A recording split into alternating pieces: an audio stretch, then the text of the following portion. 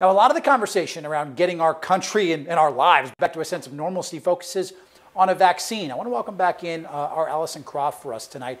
Allison, you got a unique perspective today on how that vaccine will work. It has to be safe, effective, and trusted. That's what former CDC Director Dr. Frieden said about the vaccine. But he also said the vaccine alone is not going to make this virus disappear, but it is an important tool. He says there are still a lot of questions around how to get it to people, who will get it first, and how do you get people to trust it. Dr. Frieden says these are new vaccines and we need data and transparency. How many people are enrolled?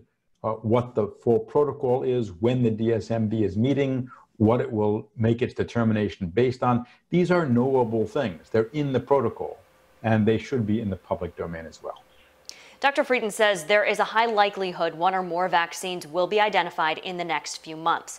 He says it has to be safety first with a vaccine, and it needs to be tracked, and the results need to be open with the public.